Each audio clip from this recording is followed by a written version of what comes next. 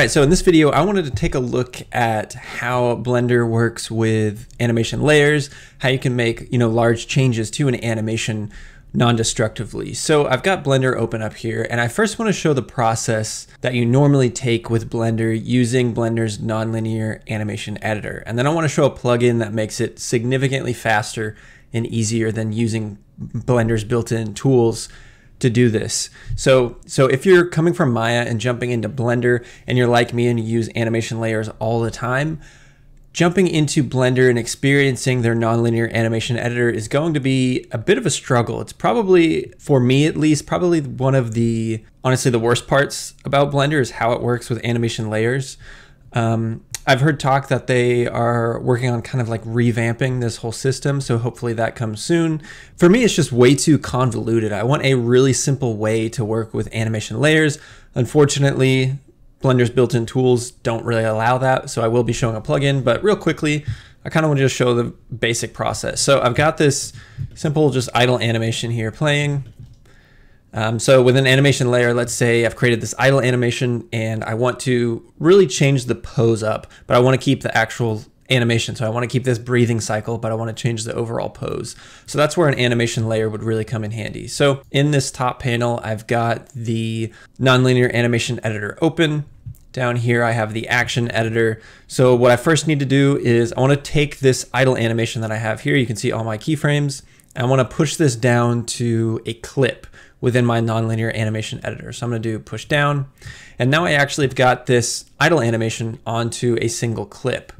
So there's lots we can do with this clip, and I'll probably make a video talking more about clips and blending clips so we can quickly make transition animations like going from a walk cycle into a run cycle. You can use these clips to basically blend between those animations. Similarly, if you've watched any of my Maya tutorials where I talk about animation layers, specifically on the walk to idle animation transition video that I have.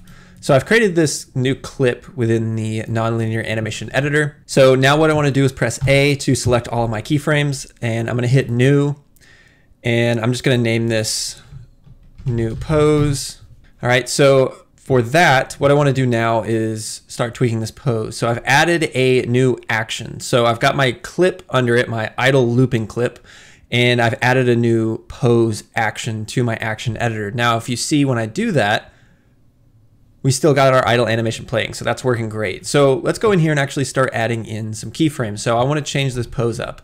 So let's say I want to bring the hips down, and I can tweak this really any way I want. Maybe I can tweak the arm, maybe bring it a little bit closer to the body, make small adjustments to this pose, and I can make large adjustments to this pose as well. All right, so we've tweaked the pose, but something's happening here.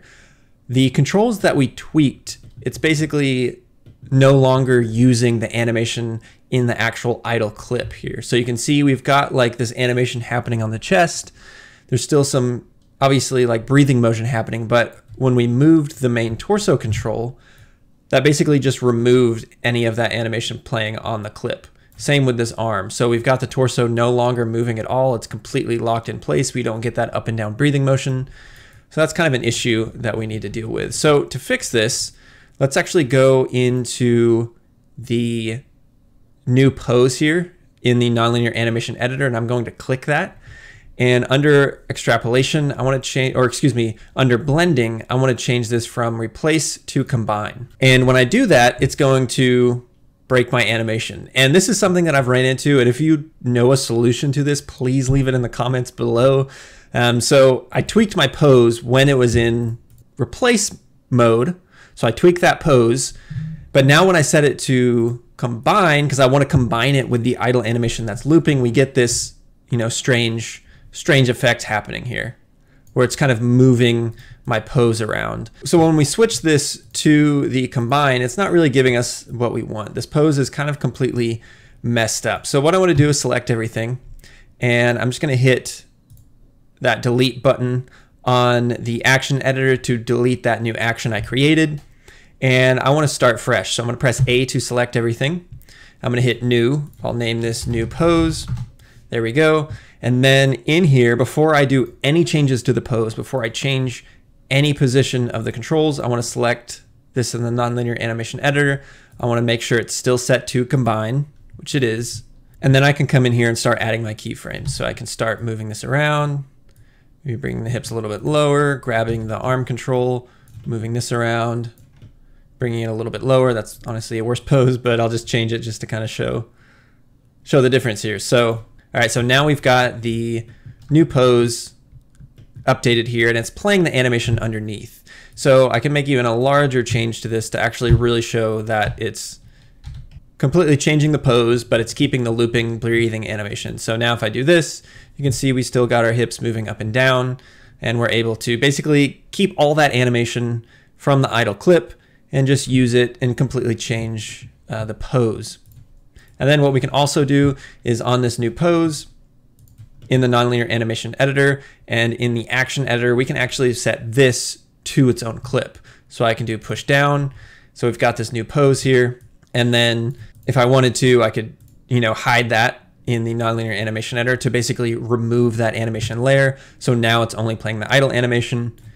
And then I can turn that back on to see what the change I made looks like. So that way we can actually work with these like you would with regular animation layers. You can move it down to a clip, then you can actually, hide it, disable that from playing if you want to. And then you can also, delete this clip as well to completely remove it if you want to make a big change and you don't like the change that you made. So that way you can work non-destructively. So this is just a really rough overview of working with animation layers inside of Blender. This is a method that I find is just a little bit too complex. You're having to add new actions in there. You're having to move them down to the nonlinear animation editor. You're having to tweak them. You got to make sure that you go in here and you set the right blending option before you actually tweak the pose. A lot of things that you need to remember, a lot of steps that you have to take in order to simply just create an animation layer. So that just makes it too complex. So what I want to show now is a plugin that you can get for Blender that basically makes animation layers work very similar to how they work inside of Maya. So this is the add-on here. It's animation layers. I'll make sure to link it in the description below. The biggest downside to this add-on is that it is $28 US to purchase this. I will say that out of all the add-ons you can get for Blender and any add-on that costs money, this is probably the one that I would recommend getting the most because it does significantly change how Blender works with animation layers, and it just simplifies the entire process, making it work very similar to how it would work in Maya. It's a very simple UI. You don't have to worry about making sure you're going in there and you're setting your blending options. You don't have to work with the action editor and the nonlinear animation editor. You can all do it from one simple UI element. So again, unfortunately, it does cost $28, but it is a really great tool that will make working with animation layers a lot easier. And hopefully Blender changes how it works with animation layers in the future. So you might not have to purchase this at some point if Blender revamps kind of their whole nonlinear animation editor.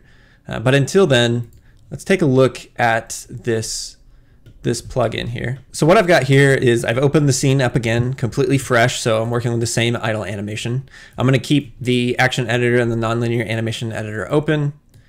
And once I've got that plugin downloaded, all we need to do is come over here to the animation tab. If we open our side panel by pressing N, and I just want to select any one of these controls here. And then under the animation layers tab, which again, you download this plugin, you'll see it here.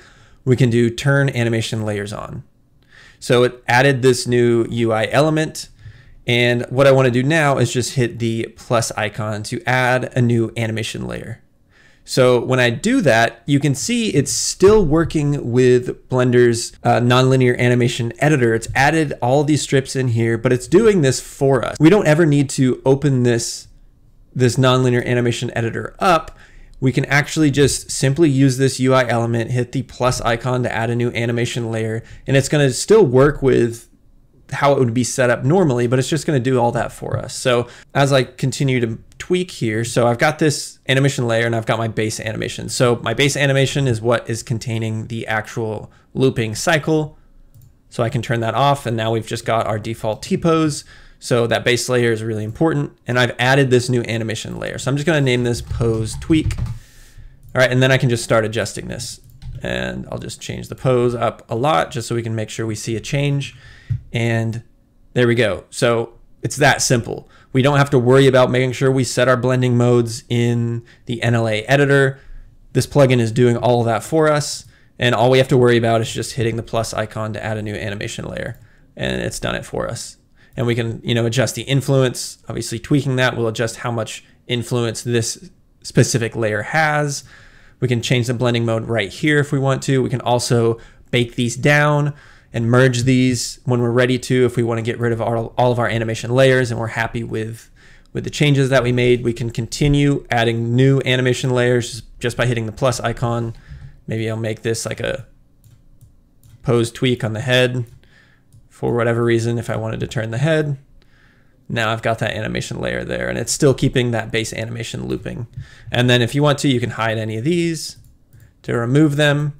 And then if you don't like any of the changes that you made, simply hit this minus button right here to remove that animation layer. And now again, we're just working with our base layer, working completely non-destructively, and we're able to very quickly make all of these changes to our animation. So real quickly, I want to jump to another scene. This scene is a walk cycle. So I can go ahead and just show the process on a walk cycle. It's going to be basically exactly the same. So I've got my animation here. I'm going to go to the animation tab. I'm going to go to animation layers. I'm going to hit the plus icon. And if you have any tracks within your NLA editor, whenever you use this animation layer, it's going to have to basically remove all those tracks and start fresh. So it looks like on this animation, I had some NLA tracks created, which I don't need. So if I'm using this animation layer plugin, I can just go ahead and remove all those, start fresh, I'll hit OK, and then that will just allow me to use the plugin here. So let's go ahead and maybe I'll select the head here and I'll hit the plus icon, added a new animation layer. So I've got my base layer, which contains my walk cycle, which is great. And then I'm gonna name this like head turn, and let's actually do some animation within this animation layer. So with this selected, I'm gonna hit a keyframe here. Let's see. Keying available. Let me see. I might need to actually, maybe I didn't add this control to the layer. Let me actually remove that. Select the control, hit plus. There we go. That control was not added to that animation layer. And I'll rename this head turn.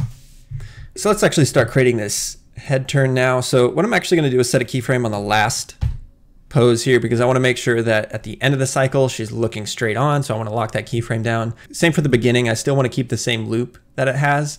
Now I can go in and say like at frame 6, maybe I'll start the head turn. She'll turn, maybe look to her left, something like that. Hold that for a little bit longer because I'm blending to the keyframe on 35, so it's starting to rotate back. But I might want to just hold that there a little bit longer and keep her kind of looking in that direction. And then she'll look back. Now this loop is probably too short to actually add a head turn in there, because during this cycle, she's just going to be constantly looking left and then straight. So you'd probably want a longer cycle if you're doing a head turn like this within a walk cycle. But this is just a way to kind of demonstrate just creating actual animation within your animation layer and not just doing a straight, just a pose tweak. You can add that animation layer in there and then just start animating with it. And of course we can go in here and just delete this layer if we don't like that head turn. And then we're just back to our original animation. So a great way, again, to work non-destructively. So this plugin is really helpful if you like working with animation layers. It's something that hopefully Blender will get something like this built into the software soon. But until then, this plugin is a really great option to speed up and simplify the entire process. So if you found this video helpful, be sure to like and subscribe, and thanks for watching.